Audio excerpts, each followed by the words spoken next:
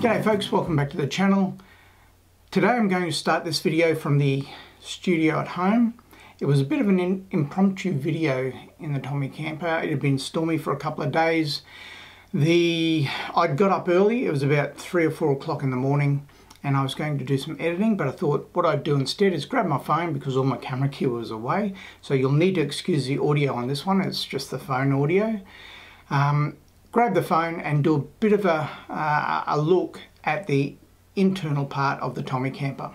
That's what this video is about. Well, day 4, Thursday. It started off with a storm. I'm about to do some editing until it gets light. I'm not sure how well this will come out, but you can see the camper behind me. But the two flaps, the flap on this side and the flap on this side, open slightly. Just to let a bit of air through. It's been raining for the last hour and a half. And the camper can breathe really well down this end. The rest of them are locked up. I've got the fan running. It's not running at the moment because of the audio. All we can hear is the fan. So turn the fan off just to shoot this. That'll go back on shortly. Fan's got 3 speeds, low, medium and high, and I guess for off.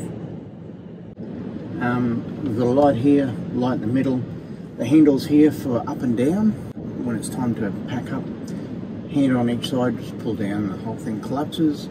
These sides are constructed with a material that bends in, so you can see these ribs as you go around. All of those ribs, for whatever reason, the material has got a memory and it always bends in, so you don't need that often strap around a lot of the campers that you see, which is really handy.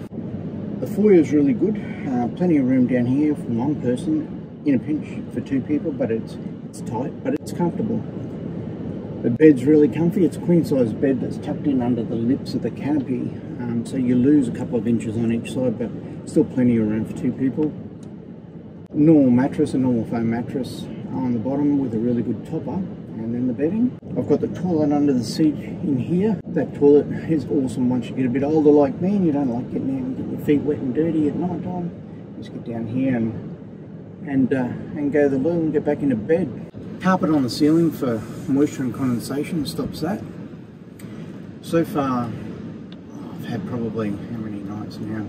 I've had it for 3 months, maybe 30, 40 nights I've spent in the camper, and it's been excellent. There's been 0 condensation, and it's rained several nights, and we've stormed a few nights, so we haven't had any moisture at all in the van, so very happy with that. I would like to redesign down the foyer end a little bit, but I'm still thinking about that. I'm not sure what to do. But as you can see, plenty of space.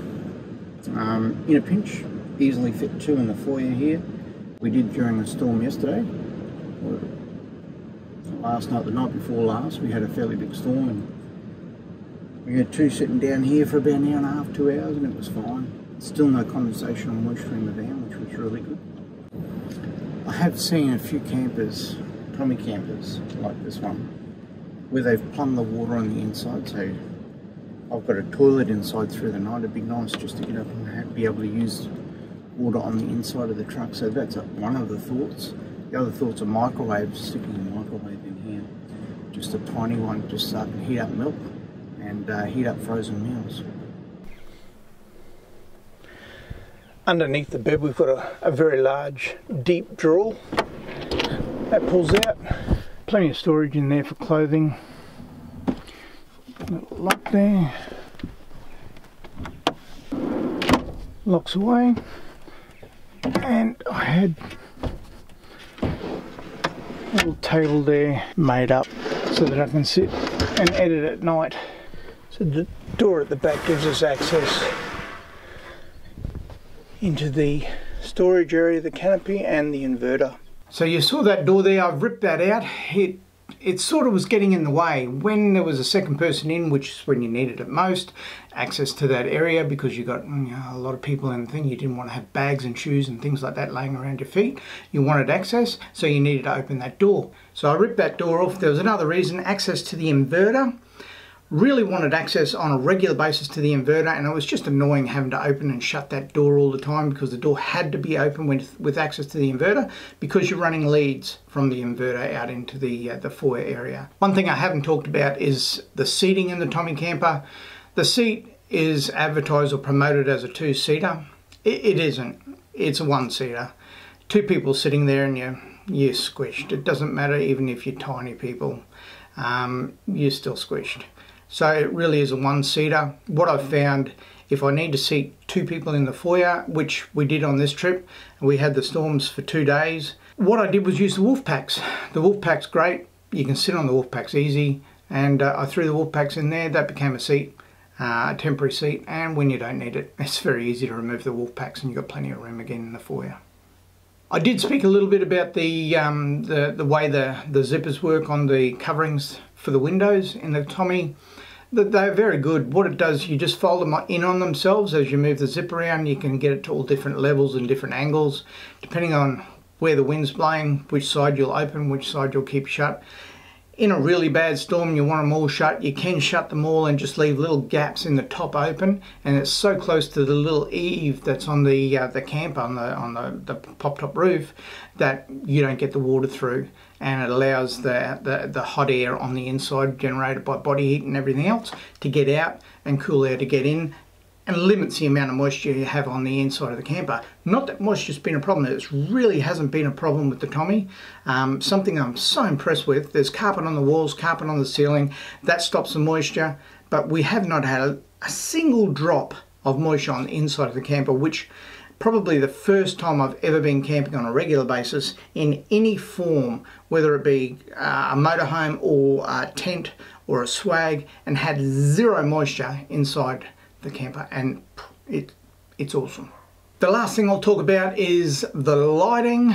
The Tommy come with 2 internal lights, 1 at each end. Great for getting in and turning on, but they're both white, they're not dimmable. I do use a kick-ass torch inside that has amber light as well as white light. The white light has 3 different levels, and I seem to use that all the time. The reason I use that, the amber light is easier on the eyes, it doesn't make you squint, it's not too bright, you can still see everything, and it doesn't attract the bugs. So if you've got your door open, you've got less bugs in the camper. So one thing I would suggest to Tommy, if you watch this video, the internal lighting could be a little bit better on the roof. Have it adjustable so it can dim, and also have the amber light in there. That brings us to the end of the video. Thank you very much for watching. If you got anything out of this video, give me the big thumbs up, hit that like button. Subscribe to the channel, it does help the channel immensely, and I'll catch you on the next video. Take care.